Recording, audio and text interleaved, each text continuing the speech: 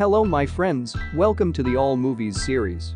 In this video, I will try to focus on another Hollywood star, Al Pacino, and his career. We start with his film debut. Do you put out? You mean at least? What do you mean? Do you put out or don't you? No. I don't know what I'm doing talking to you. Somebody like you ought to be asking me. Listen, you don't have to worry about money either. I got plenty of that. Yeah, I got nothing, man. Hey, yeah, we'll take a little trip. You want to take a trip? You ever been to Al's first leading role. His performance in this film made Francis Ford Coppola choose him for the role of Michael Corleone in The Godfather. Bobby, I didn't know where it was. Hey, whole stash! You could have told I someone. tell you! You could have told Chico or Hank you were playing a big businessman. Reno won't give me another piece! I don't have any money! Oh, when my brother Sonny was a kid, he found Tom Hagen in the street, and he had no home. And so my father took him in. And he's been with us ever since. Stand him up straight. According to Pacino, the tears in Marlon Brando's eyes were real in the hospital scene when Michael pledges himself to his father. He boycotted the Academy Awards ceremony, angry that he was nominated for the Best Actor in a Supporting Role, noting that his character had more screen time than his co-star, Best Actor winner Marlon Brando. And I love you. But don't ever take sides with anyone against the family again. Frank, what the hell's up? I'm out here now, it's 5 hours. Before shooting, Gene Hackman and Pacino both dressed as hobos and hitchhiked through California to get into their characters. According to Al, this was the greatest script he'd ever read, and he and Gene Hackman did not get along very well during filming due to their different personalities.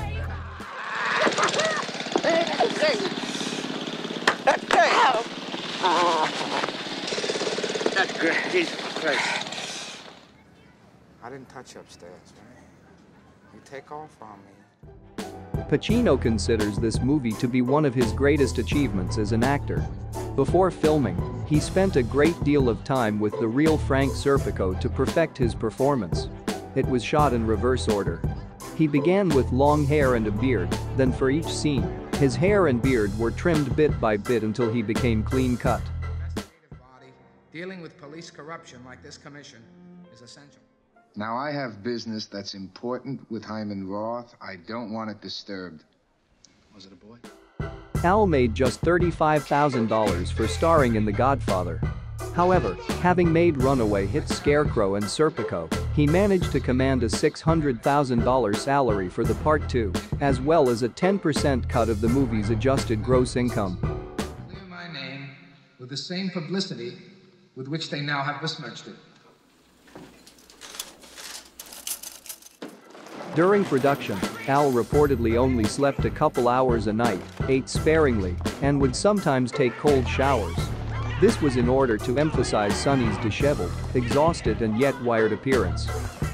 I just needed the injection. What's the matter with you? You trying to be a hero or what? You don't look good. Look, let's go. We'll let you I'm out. not trying to be anything. I just want to be left alone.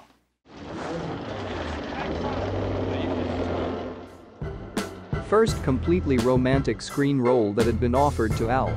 He didn't know how to drive a car prior to this film. He had to take driving lessons before he was able to drive in the race car scenes. Well, you don't think about danger. You're trying to keep your distance. And you're playing with me. Trying to confuse me. Who told you that? Who told you that she was dying? I guess I should request a recess so that my client could get something to eat. During filming, Al frequently ad-libbed and improvised. He liked to do this because he was slow learning lines as well as to be spontaneous. This, however, can interfere with another actor's performance. And we want to win regardless of justice, regardless of who's guilty or innocent. Winning is everything. Have you ever had your cock sucked by a man? A man? No. Ever been porked? Or had a man smoke your pole? You gotta be kidding.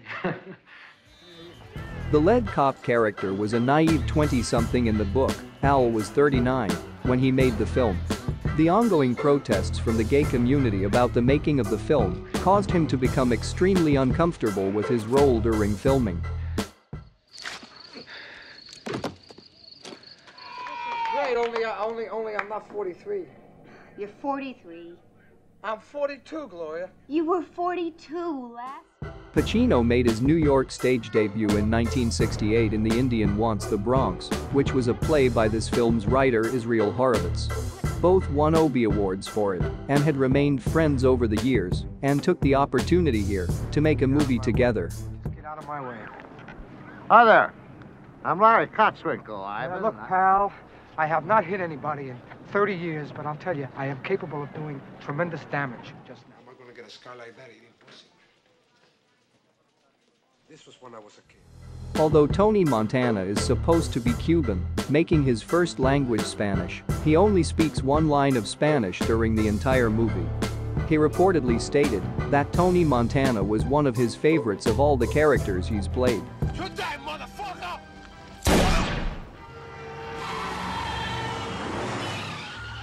What you think I am, huh? What you think I am, a fucking worm like you? Right here. You just cross his name off with that quill there, see? Then it never happened. Come on. Detain that man! Hold him there! This movie's dismal box office showing and critical drubbing kept Al Pacino off the screen until Sea of Love, 1989. Credited theatrical movie debut as an actress of Annie Lennox. She has since admitted she found the experience very unpleasant and was put off appearing in more movies in the future. It's all clear, Paul. They're all down. I say this guy's dead 48 hours. No. Look at the lividity. It's more like 36. This movie is often credited as the film that pulled Al Pacino out of a slump of failures he'd starred in throughout the 1980s. In the final scene, when Frank and Helen are walking down the street, some of the passers-by glance at Pacino, recognizing him.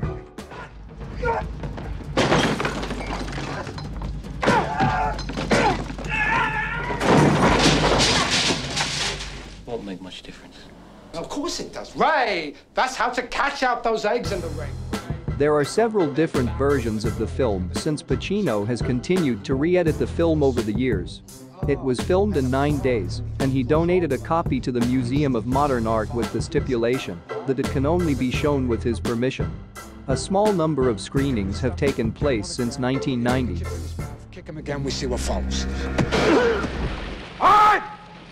Put the word out! Lips territory is my territory now! Everyone who worked for him is working for me! Al Pacino has stated that Madonna flashed him during rehearsals for this movie, opening her coat to reveal that she was naked underneath. Pacino joked that, when he is old, if he is observed with a beatific smile on his face, it will be because he is recalling the incident. This is your fault. They're forcing me to use you as a hostage. Break out the gun! If you have a law degree, you're taking out insurance. After that, you can do anything you want. You can work for me. I will never work for you. Pacino stated that he did not agree with the portrayal of Michael in the film. He didn't believe that Michael would ever feel regret or remorse for his actions, especially the murder of his brother. The only film in the trilogy not to secure him an Oscar or BAFTA nomination. Not what I wanted! You won't be able to go back. You'll be like me. Good. All my life I wanted out. Hey, Zorro! Who? Ha! Anybody ever tell you you got a cute ass? Last job I had. Are you blushing? Michelle Pfeiffer took on the role of the emotionally fragile waitress, in part to work with Al again after having filmed Scarface with him nearly a decade before. The casting of her was met with some negativity as many felt the actress was too beautiful to play such a damaged and plain character. However, Pfeiffer's performance was widely praised, and the actress was nominated for a Golden Globe as a result. I'm not so sure I like where your key's been. If you think there is, go ahead, be that thing. Bad people go to hell? I don't think so. You think that? During filming, members of the cast who weren't required to be on the set certain days would show up anyway to watch the other actors' performances. The actors referred to this film as Death of a Fucking Salesman. The single largest cost on the movie was for the rain effects throughout the first half of the film. World of clock watchers, bureaucrats, office holders, what it is. It's a fucked up world. I know exactly where your body is. What I'm looking for is some indication of a brain. Al Pacino was helped by a school for the blind in his preparation for this role. He said that he made himself appear blind by not allowing his eyes to focus on anything. He would often remain in character off-set, using his cane to walk with, and never looking at anyone when they talked to him. In addition to winning the Best Actor Oscar, he was nominated for Supporting Actor for Glengarry Glen Ross the same year. Get on with your life, would you? What life? I got no life! I'm in the dark here! I know you heard this rap before, Your Honor. I mean it. This is the truth. I changed. I changed, and it didn't take no 30 years. Al originally wanted to grow a ponytail to play Carlito.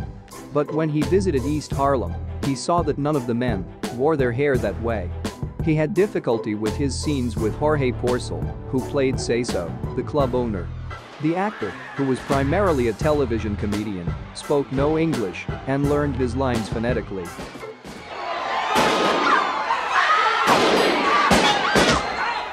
I think today you're finally gonna get it.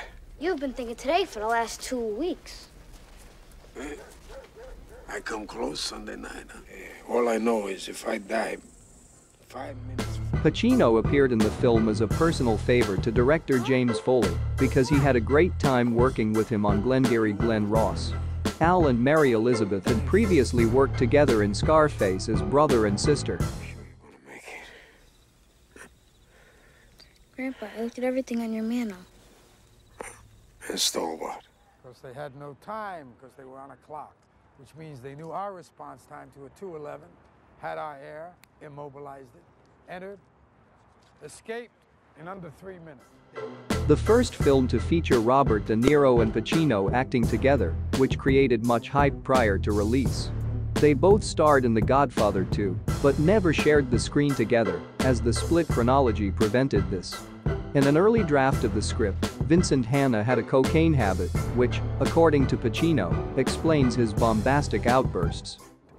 What was our budget as of midnight? 31.7 billion. It cost a lot of money to have our children slaughtered in the streets. That boy was as pure and as innocent.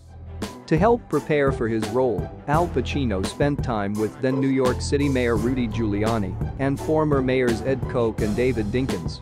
The interior scenes of New York City Hall actually were filmed inside a mansion in Teaneck, New Jersey. Perception. Talking Menschkeit. My children, my mother can hold her head up in any neighborhood in the city when she walks down the block. See, in all the 5 boroughs, I'm known. Pacino was originally going to play Brasco. When he switched to lefty, he recommended Johnny Depp. He loved being able to use all of the rich mafia slang throughout the film. He also picked his sunglasses out himself. I'm your best friend. Come on, let's go do this thing. Well, what's that like? One day you're putting them away, next day you're setting them free. Takes a little getting used to. Pays better, though, doesn't it? Yes, it does.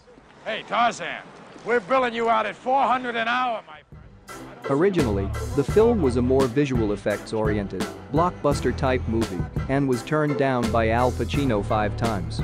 But when Taylor Hackford went through a few script rewrites, he offered it to him again. He liked it, but didn't think he could portray Milton properly and suggested Sir Sean Connery or Robert Redford instead. He's an absentee landlord. Worship that? Never. My kid? I did not give you up to anyone. What business do we have? To straighten something out. Mike Moore, the Attorney General of Mississippi, played himself for the scenes involving the lawsuit. After filming a scene shot at the school, Russell Crowe pranked young castmates by screaming and ripping out his hair. The realistic gray wig had many fooled and horrified until the crew and Crowe erupted in laughter. I helped him to say yes, that's all. You're not a robot, Jeff. Right? You got a mind of your own, don't you? All week long, we work on the calls. over again. You are not fucking focused! Al Pacino particularly relished his role as he found it a refreshing change from the usual cops and gangsters he often plays. His final rallying speech for the team before the playoff game is based on a rallying speech real-life NFL coach Marty Schottenheimer gave the Cleveland Browns during the 1989 AFC Championship game. When they look in your eyes, they gotta believe. I know. Since May 28th, you think that's right? You owe someone like me that kind of money who hasn't got a dime? Who's scrounging, even scraping his teeth together on the phone because you owe him that dough. You think that's decent? Al Pacino starred in the 1992 Broadway stage production of Chinese Coffee. Filmed in the summer of 1997, despite being released and copyrighted in 2000. Would walk back and forth on this very bridge night after night. Finally, one night, a torrent of words just gushed out of him. And it's all about small stuff.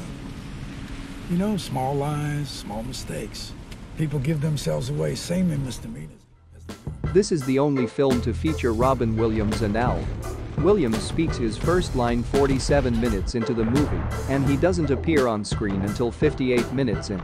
His character, Walter Finch, does appear earlier, but is not identifiable, and is possibly played by a stand-in. You 10 minutes to beat Kid Connell to death. 10 fucking minutes. You calling that an accident? I don't deserve you. This film doesn't deserve you. It deserves much, much better than you. Creative differences? The difference is you're not creative.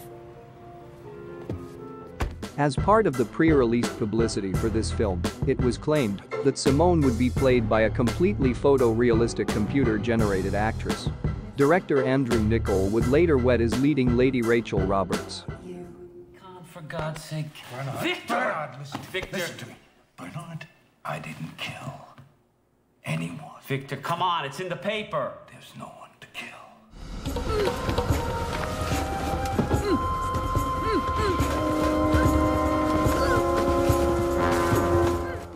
As one of the subplots was fairly critical about the mayor of New York, this film sat on the shelves for 2 years following the terrorist attacks on the USA of 11 September 2001, a time when the city's mayor Giuliani redeemed himself in many people's eyes.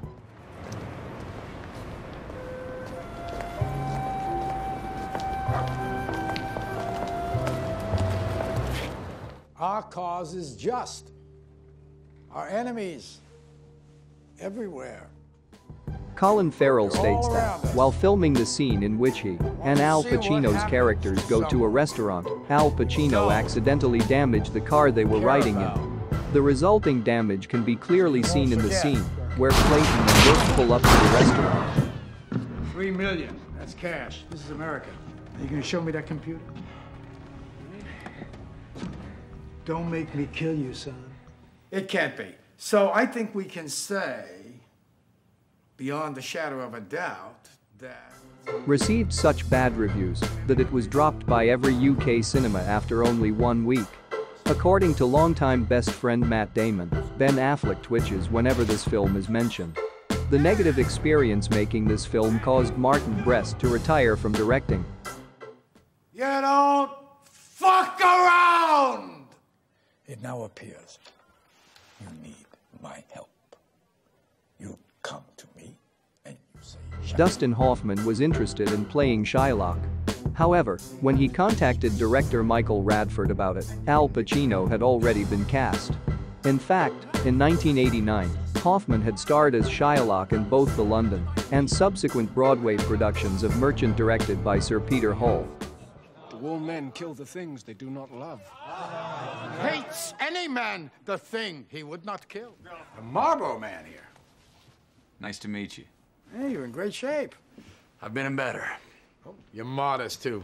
Oh, modesty, not a virtue. Could be a vice. Sit down. This movie is based on the true story of Brandon Lang. The real Lang is in a scene greeting Matthew McConaughey. Matthew actually did play college football. And this is his first movie depicting a football college player.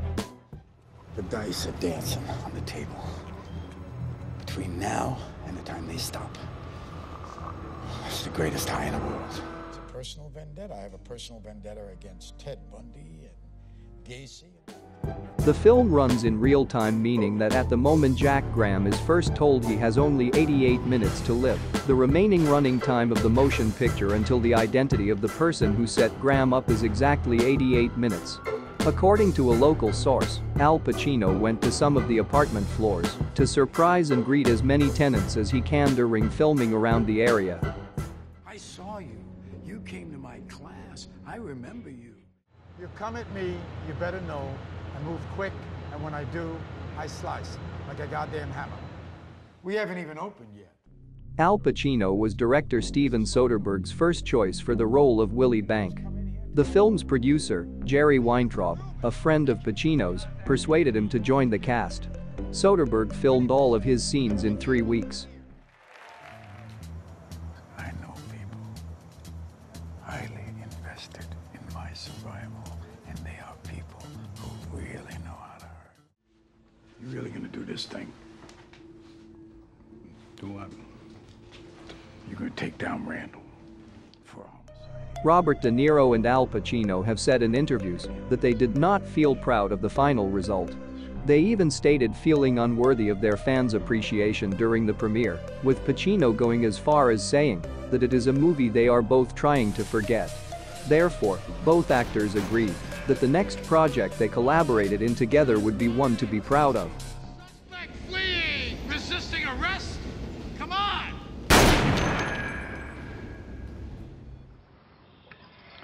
You'll fall into a deep coma as the lethal dose. During initial production, this was developed as a feature film before it became a television film.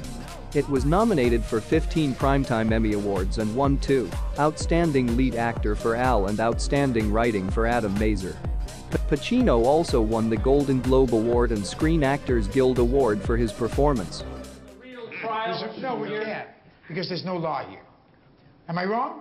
You're wrong! Prove it. Do you see a murderer?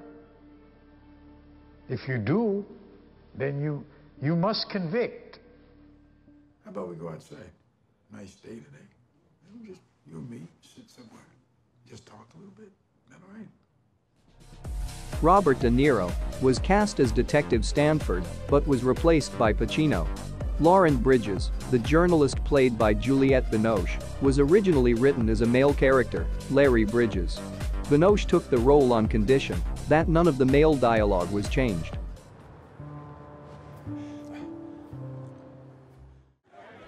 John, we're so close here.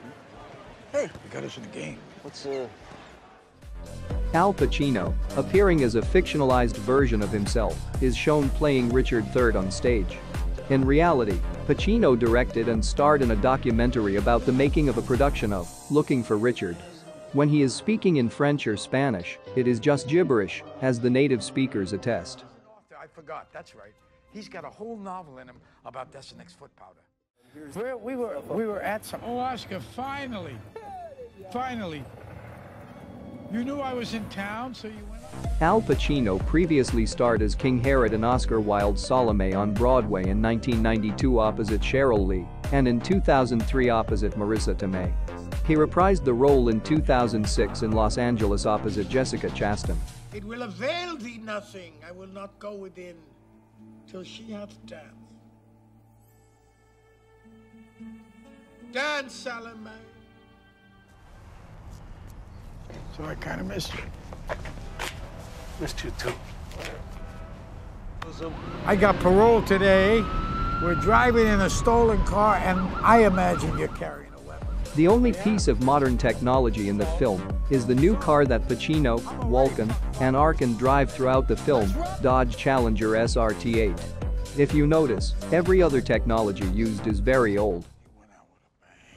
Is there a family plot or something?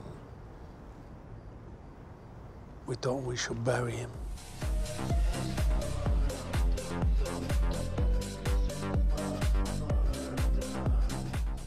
You think I shot the girl, Linda? You're smart. High praise indeed. You think I shot the girl? Your chauffeur's on record. My boss came out. I think I just killed somebody. Dr. King fought for equality. This movie revolved around the murder of Lana Clarkson. Clarkson appeared in Scarface, 1983, with Al Pacino, who played Phil Spector in this movie. You were paid to perform, and your performance was perfect. So, can I do as well as you? Tomorrow, we'll see. Where is the princess? Why did she not return? Pacino more than workshopped this film production when, in April 30 till June 12, 2003, Oscar Wilde's Salome was staged as a reading at the Ethel Barrymore Theatre. Pacino was owned by Marissa Tomei, David Strathairn and Diane Wyest. I have a crystal into which it is not lawful for a woman to look, nor may young men behold it till they have been beaten with rods. I lost my talent for no good reason, and now just as arbitrarily, I'm losing the desire to kill. It was Pacino's idea to make the book into a movie, to the point of convincing Barry Levinson to direct it and approaching together Buck Henry to adapt it. Although they have both denied that the character of Simon is autobiographical to Pacino's life, he noted that he related to the material, stating that it's in, as they said, his wheelhouse. What was I? Oh, you're leaving. Oh, that's great. Yeah. That's great. It's my opening night. These people in my life standing here, they're waiting for something from me. They're waiting for a miracle. You ever think about retiring? Retiring? Oh, that'd be terrible. In the original script, Manglehorn was a criminal who had gone straight. He met with his old partner who was hiding out in a senior citizen's home, and his mysterious backstory was explained. Wherever you are in a dark room, suffering with the pain, guess what? There's still no one.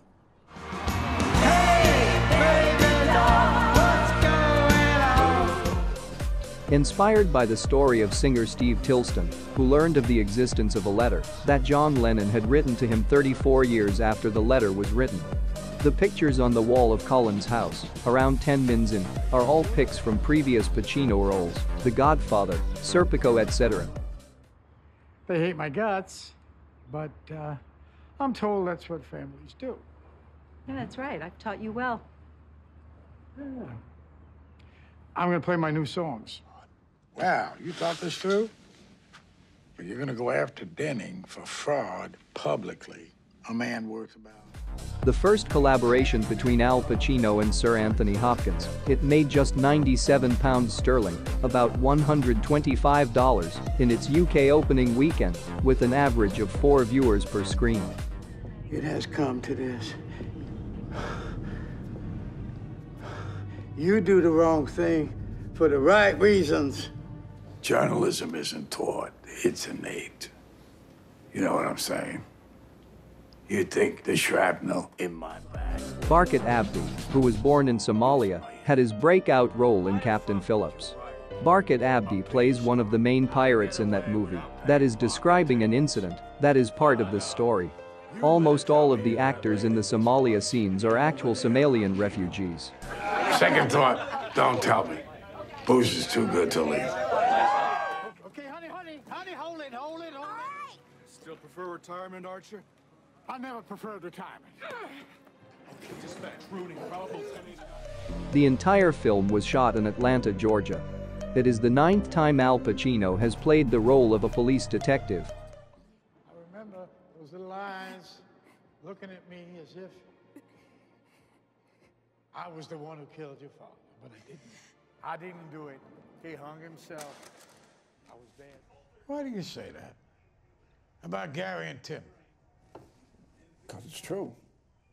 Grand jury doesn't think so. You think that's right? Oh, what do I know? This is the second time Al Pacino has played a head football coach, the first being in Any Given Sunday. He and Barry Levinson also worked together on You Don't Know Jack and The Humbling. Oh, put me out of it, but I had a job to do. I was working. I wasn't focused. All the shooting.